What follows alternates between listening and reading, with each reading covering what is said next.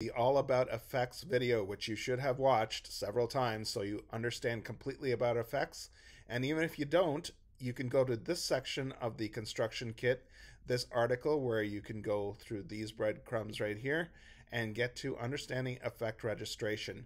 You know that form that pops up when we want to configure an effect? It has a bunch of fields in there which bear some explanation. And this is the article to go through when you want to understand what to put in those fields. So they are all explained here very nicely. For example, registrar is the guy who actually registers the effect. You can set that manually if you want to, but most of the time you don't need to. That's explained there. And if you need a damage type when you're setting some damage effects. And this is really important, duration. You need to know how long an effect is going to stick around for. And related to that is this GRP. If you want to set a guy as the owner and victim of an effect, but it's not you who controls whether it's going to end, it's him, the guy that you're putting it on, you want to check that box. So that's a little tricky. You might want to experiment with that for those kinds of effects to see how they work exactly. And all these are extra things which we will look at in the power management video, but just wanted to show this to you to lay some groundwork, some background for Frankenstein's lab. And that is the feature which we are going to be talking about in this video. So let's go to Vanny and actually click on that, see what we get.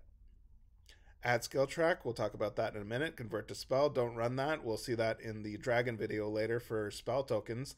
Define sound effect as if you have an MP3 or a WAV file in Dropbox and you want to paste that into the framework. This is how you do that. And we can have fun with sound effects. Edit properties, there's a bunch of options here where it's an easier way to edit your properties. Make sure your class is spelled properly. Very important for importing, and there's all your surge information and your defenses and different kinds of stuff. And we'll say cancel there and go on to the next one, which I believe is contributing effects. Now what that does is if your DM takes you to task for having a damage bonus of 10 all the time, for example, he says, I want to know what goes into making that number. How are you getting 10? Well, you use this. You run contributing effects.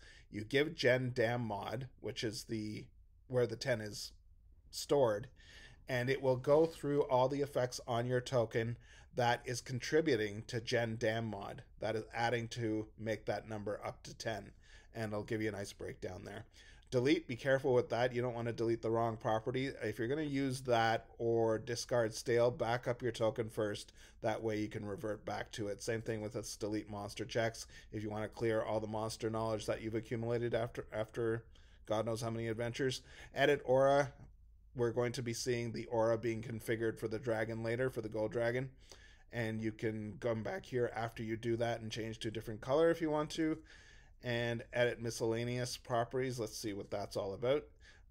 Yeah, so things like leader healing, if you have leader, or rather potions, you can put that in there. If you have 2 potions, put 2 in there. And there's the gen dam mod we were talking about, remember that? So different types of things.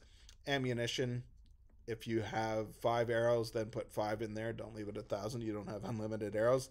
It only tracks 1 type of ammunition for your main weapon, main ranged weapon. And disease, of course. If you have a disease, you'll know which one if you run this macro. Although I imagine your DM will tell you you have mummy rot or something like that. So edit properties.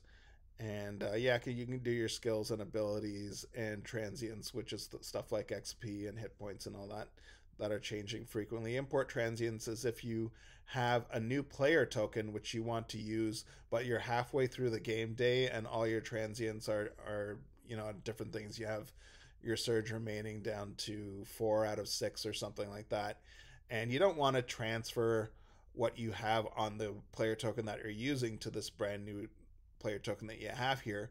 So rename the one that's already here to Vanny backup or something like that. Paste in your new Vanny player token and then run this import transients, and it will get that 4 surge remaining and put it on your new token, and then you can delete that old one. That's how that works. So that striker feature is if you have a hybrid, for example, and the importer doesn't know what your striker feature is. If you have one, you can actually set to any strike state, but I've defaulted here to the rogues combat advantage all, just for illustration purposes. I say okay here, and anytime you hit a token that is showing that state, that combat advantage all state, you can do, let's say, 1d8 damage. Say okay, and lo and behold, he is a striker now. So that's how you configure a striker. Usually the importer will do that for you. If it doesn't, you can do this manually that way. And you can show skill tracks if you want to, and skill tracks and hidden, you can edit those. And if you want to know which of your properties are currently numerical and which are string, then that's what that's for. Now let's, to highlight what we can do with Frankenstein's lab, we will go to this locked chest here and see if we can configure that somehow to make it more interesting. Yeah, you can go through manually and say to your player, well, give me a thievery check, and then just tell him excuse me, what you get, and he can manually say, okay, well, you find a trap or whatever. But what if we can actually store some information on here to say, yes, you did find the trap, or you did disarm the trap rather, or no, you missed it and here it is. Well, let's say we want to have a poison needle on that chest that will come out and attack if he fails the thievery check. Well, how do we do that? Well, the first thing we need to do is actually put a poison needle attack on there, a macro. So the way we do that is we go to Frankenstein's lab and we go import monster power, since this is technically not a PC, and we will accept the value of 0 because we don't have any monster power text rather, but I do have my handy dandy text editor here where I have got some phrases for filling out this form pre-typed out, so you don't have to watch me typing them out. So we will do a poison needle, and we will do some flavor text for that. Put that in there, and weapon as a keyword should be fine, and the range is 1 because he'll be standing beside it presumably. And you trigger the trap, we can put that in the effect text because that's not really harmful. If the poison needle is activated, then of course the trap has been triggered. So let's go to the options menu here, and no, it's a no action. Attacking at will is okay. Targeting, it is melee, AC, defense, and 1 creature. That looks good. If it's more than 1 creature, you can select that too. That's fine. If it's a really big poison needle trap, a whole bunch of needles come spraying out in a close burst or whatever. And here's the main attack. So let's say it has a 9 modifier with 1d8 of poison damage, which we'll put in here. And I also have some hit text. Let's put that in there. Small venom, soaked needle,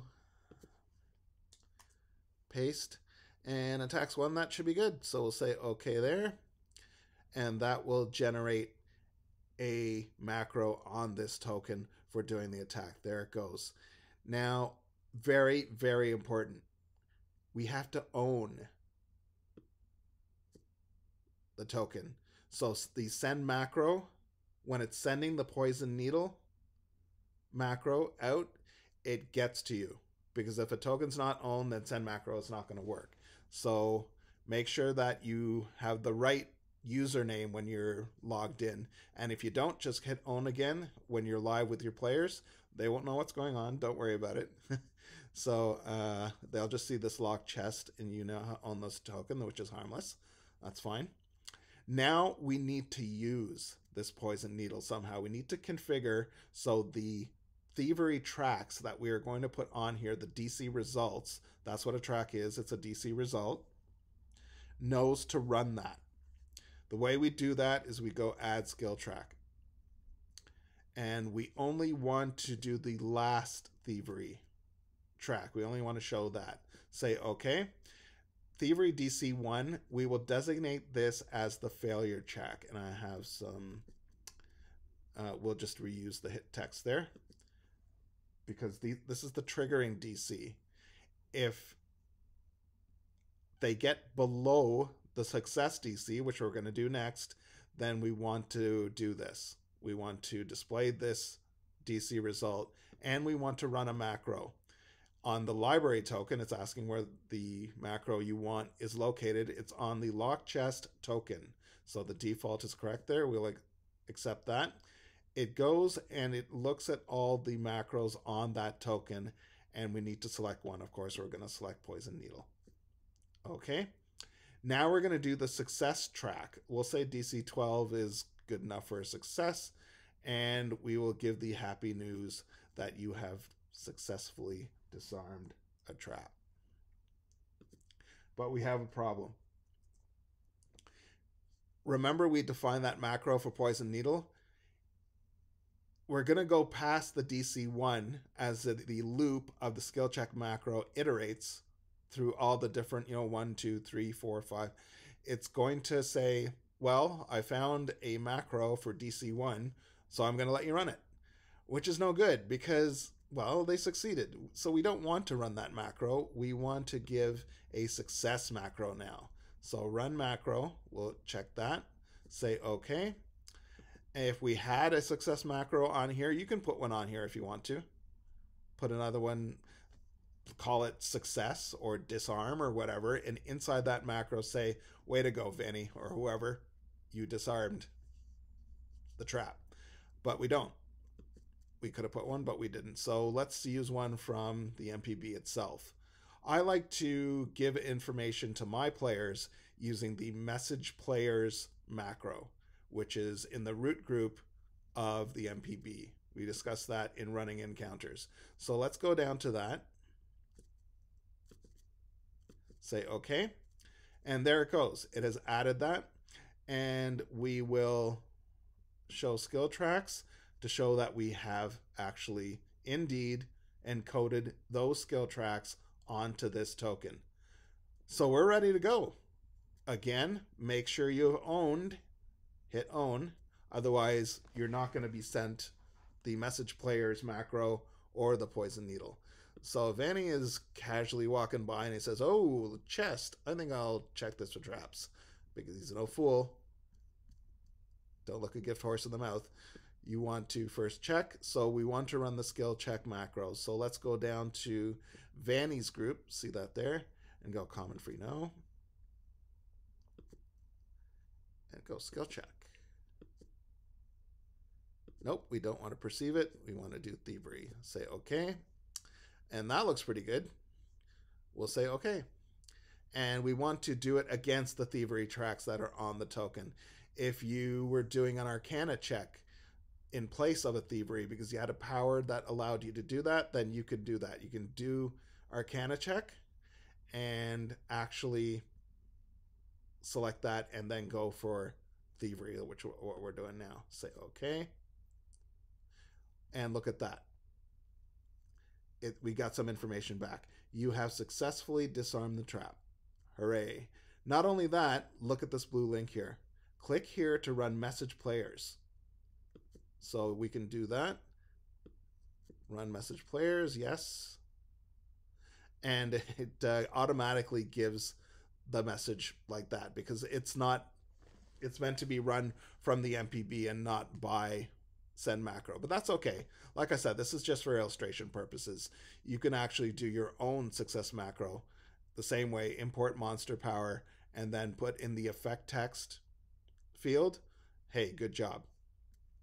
And we have, there it says you have successfully disarmed the trap. But so that's one scenario. That's the success scenario. But what if he fails? Will we be asked to do the Poison Needle? Well, let's find out. Skill check. Okay. And actually, you can't select Arcana there, but I can fix it so it does. But that was just for an example. And let's intentionally fail here. Say we only get an 8. Let's look at what happens. Say okay, against thievery, and click here to run poison needle, and we got the failure text. Small venom soaked spike slices into your palm. So what's going to happen in actual gameplay when you are in a server situation is, yes, it will give that link in the chat, but it will also pop up on the screen. And let's model that behavior to see how it pops up. Run poison needle. Yep. Poison needle runs automatically. Let's see if that 17 is good enough. I think it is. Okay. Yes, but he gets lucky. He only gets 1 point of damage. And we get the output in the chat. And yep, he's down 1 hit point. So tough luck for him. So that is how skill tracks work in tandem with defining macros to run alongside those skill tracks. And that is a demonstration of what we can do with Frankenstein's lab. Thanks for watching.